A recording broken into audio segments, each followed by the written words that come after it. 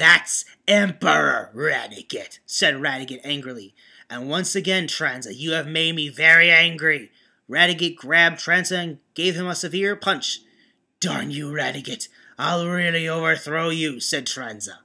Interesting. Members from a lost galaxy come here to cause trouble, isn't it? Said Drakina. Oh, how I hated those lost galaxy rangers. You're not the only one fighting in a lost galaxy. I was too, said Bladoran. Silence! We must destroy that ship at all costs, said Radiguet, his fists crumpled.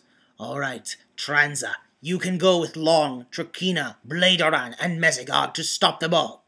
Yes, Emperor, said the 4 assigned troops, who each had their own agenda to take over. A welcoming committee was arranged, namely Satoru, Masumi, Hoji, Sakura, and Jasmine. Well, team, I guess we can say attack if the enemy does arrive, said Satoru. The United Alliance of Evil never gives up at all, do they, said Sakura. Then we must be always ready to fight, said Hoji with a smirk.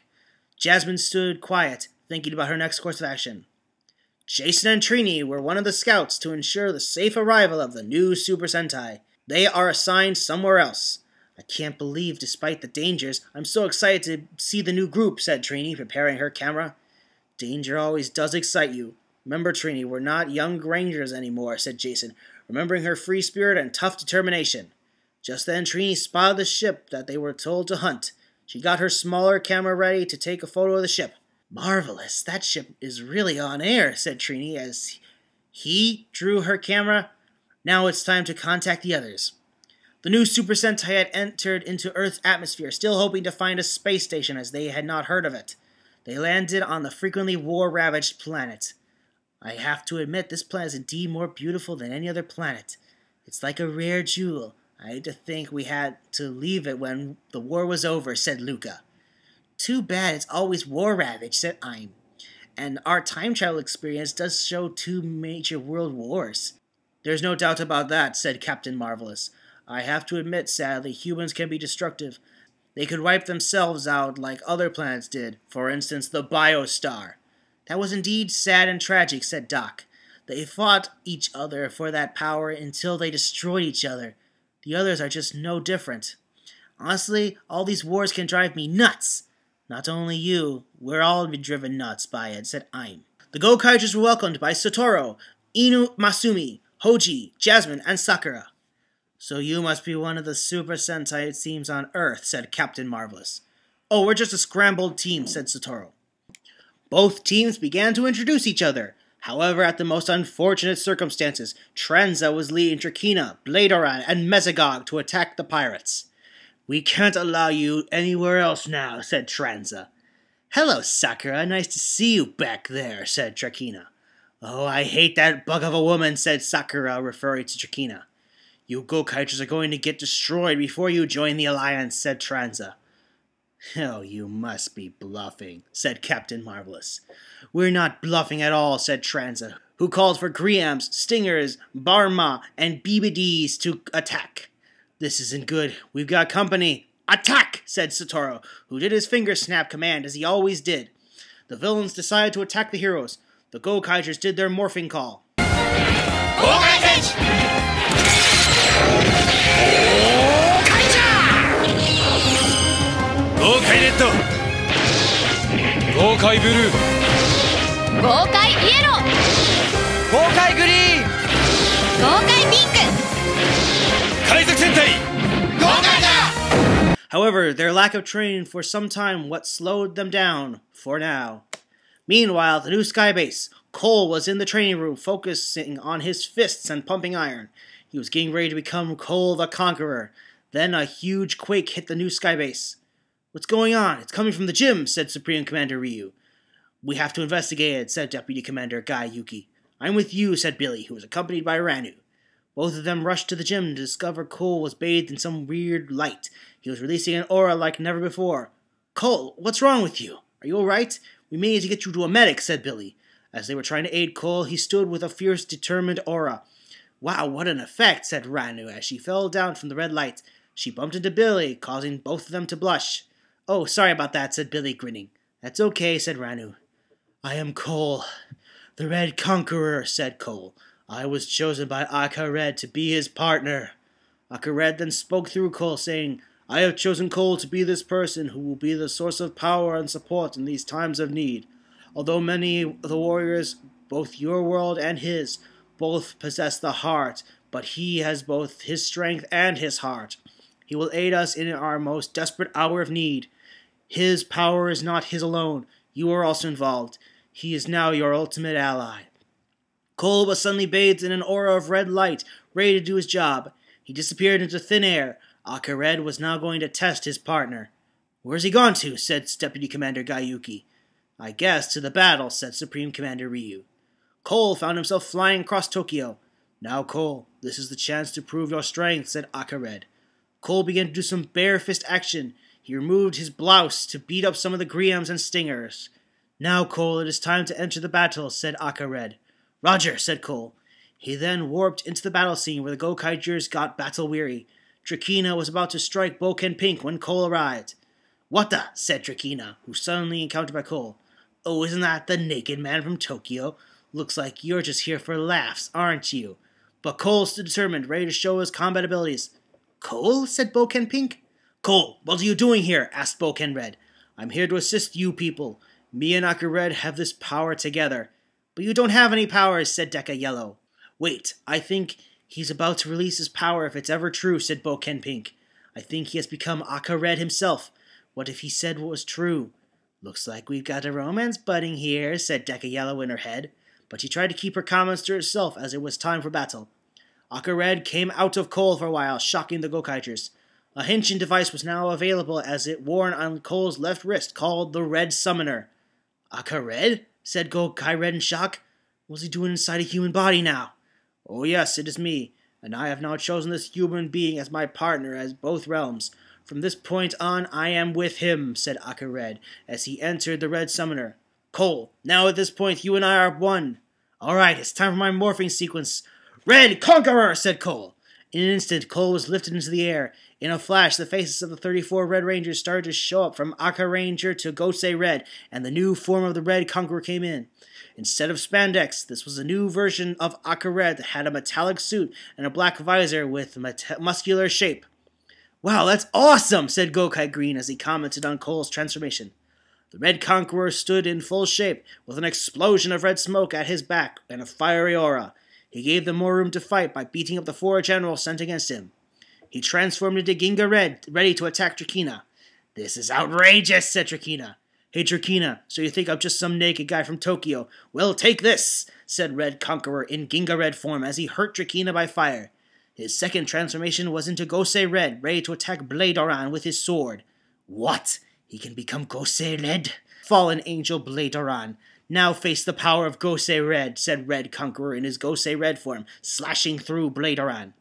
His third transformation was into Abare Red. What the? The Red Dino Thunder Ranger, or Abare Red? Whatever, said Mesagog, ready to attack.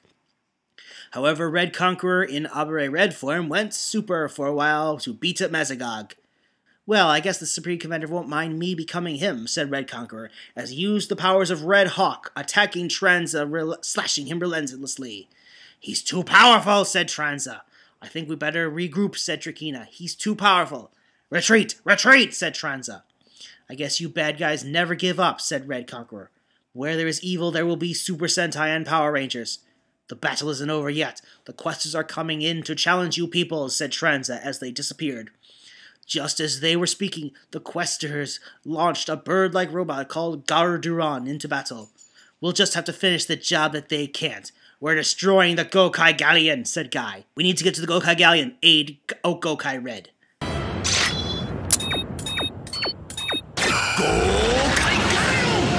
What's that? Looks like they're going to fight, said Boken Red. I think we have to help them. We better not intervene just yet, said Deca Blue. We still have to clear the areas for any more UAOE troops that are left lingering. Red Conqueror can be seen wiping out the troops that failed to retreat, turning into Deca Red, shooting at the remaining troopers. Piece of cake, said Red Conqueror, as he revealed his powers and then reverted back to his default form.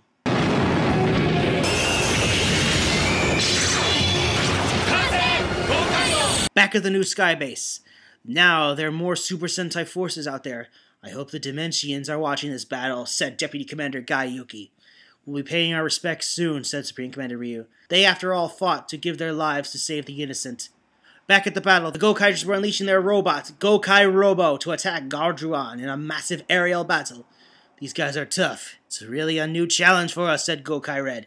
We haven't fought here on Earth for a long time, but we do have to face it. We're facing against a coalition of several forces once more, said Gokai Yellow. We're literally facing the hugest army of evil yet after the war against time that allowed us to temporarily replicate the powers of others. The Gokaigers, however, were suddenly outran by Garjuan. The Gokai Robo wasn't having any luck. Their reflexes were slowed down by such incredible speed. They're in trouble. I think they need help, said Boken Red. I know what to do. Boken Red, can you launch the Go-Go Jet for me? Asked Red the Conqueror. What for? Asked Boken Red skeptically. Just trust me, I know what I'm doing, said Red Conqueror. Aka Red's instincts are in me. If you can trust him in your team of battles, you can trust me as well. Cole, it's time for you to use the Sword of Justice. It can store enough energy and your body will be invincible for the meantime. Use it, said Aka Red. I get you, Aka Red, said Red Conqueror as he positioned the sword. Now it is time to use the Firebird attack. It managed to cut through Garjuan without getting a scratch. Wow, that's awesome, said Boken Red in amazement. Now the Gokaigers will be able to finish this battle, said Red Conqueror. The Gokaigers got their edge. Well, it's time to finish the job, said Gokai Red. Gokai, get the brakes! We'll be back, said the Questers, who teleported away. Well, that was a great battle, said Gokai Red. In fact, it's nice to see battle again and explore this planet further. On the other hand, Red Conqueror reverted back to Cole. Aka Red then came out of him. Good job, Cole. I knew I could trust you. Thanks, said Cole, but I'm thankful you took me to a battle fully clothed. No, you were fully prepared this time, said Aka Red. If you excuse me, it's time for more training. Maybe I should give him more pop-ups to train his spirit harder, said Aka Red, who then popped into nowhere. Cole finally wore his extra shirt on. The heroes finally entered into the base. Director Aya was saluting the Gokaigers who were with the welcoming committees. Welcome to the Alliance. Not bad for a first day in our planet. You people will be great help to us sooner or later with alien technology I am not yet aware of, said Director Aya Agri. We didn't get so much of the battle, though, said Captain Marvelous. We had help from this mysterious young man, Cole, with his new powers. Oh, that was nothing. Teamwork is all that makes me stronger. Without Aka Red, I'm just another muscle boy, said Cole. I'm glad to join in, you guys. I can't believe that I have awesome power. I believe everything happens for a reason, Cole. Especially why Aka Red chose you, said Satoru. And Cole, I really like your battle right now, said Hoka. That was nothing, said Cole. Sakura wanted to express her thanks to Cole. Cole usual went red, being near the women he likes. Cole, thanks for shielding me from Trakeen's attack. That was quite noble of you, said Sakura with a smile. No problem. I just can't help but want to help a lady like you and to return the favor for what you did to me. So kind and so pretty. Your smile brightens up my day. Oh, I have to go, said Cole shyly. Thanks for the compliment, said Sakura, blushing. You're pretty good yourself, aside from your good looks. You really get along with us so well. Sakura, I wish you can be my girlfriend. I've seen you in my dreams. I wonder if you are the one for me, said Cole to himself. Satoru with a hint of jealousy in him as Cole was getting close to Sakura. He was, however, too timid to reveal his true feelings for Sakura, which he believed was just too kindergarten. On the other hand, Hoka was trying some tricks so she could find to seduce Cole. Looks like love is in the air. Go for it, Cole. You deserve her, said Jasmine, who suddenly met by Billy and Ranu, who wanted to meet the Gokaigers. Oh, getting lovey-dovey, are we? Oh, how I love the smell of romance with you two around Billy and Ranu, said Jasmine. No, we are not, said Billy and Ranu together. Their simultaneous reactions caused Jasmine to fall down, only to be caught by Tetsu, who happened to be there too, to catch her. Tetsu, thanks a lot for being there for me, said Jasmine. No problem, said Tetsu. It's time for our next date. Sure thing, Tetsu, said Jasmine. Trini then popped out with her camera, taking the Gokaigers' pictures, with Jason having a slightly frustrated face. The Gokaigers then posed to get a better picture. On the other hand, feelings of jealousy were arousing Satoru, who was just too shy to admit his true feelings to Sakura, and the other, Hoka, who was falling for Cole. Christ, this might actually be the worst chapter yet. If you're expecting next week's chapter, where our heroes meet Taiyo Sentai Sun Vulcan, to be any better, you'd be wrong.